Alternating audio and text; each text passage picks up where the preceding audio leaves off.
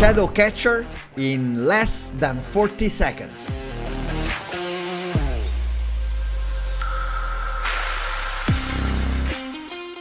Let's get started by setting an HDRI map into the environment.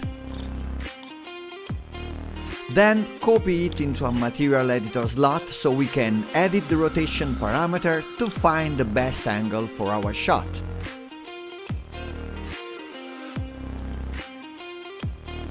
Now, place a plane under the car,